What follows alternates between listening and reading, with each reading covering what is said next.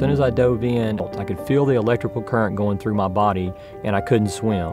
I was able to come up and holler, "Cut the power to the dock," as I was blacking out. By that time, it was too late. My daughter had went down too deep and we couldn't get to her. If I would have heard of this or knew that this was possible, my daughter would still be here with us today. According to the CDC, each day in the U.S., an estimated 10 people die from accidental drowning. One of the culprits is a hidden danger: undetected electric current in dock frames and even in the water, resulting in electric shock drowning. According to the Electric Shock Drowning Prevention Association, the number of verifiable in-water deaths due to electric shock drowning is, in all likelihood, just the tip of the iceberg.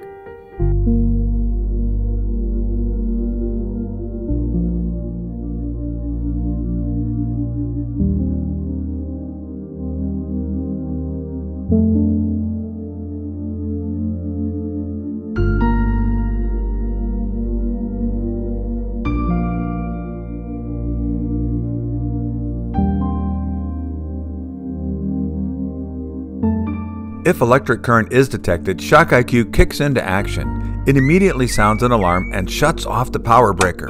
ShockIQ's battery backup switches on to continue to monitor the threat.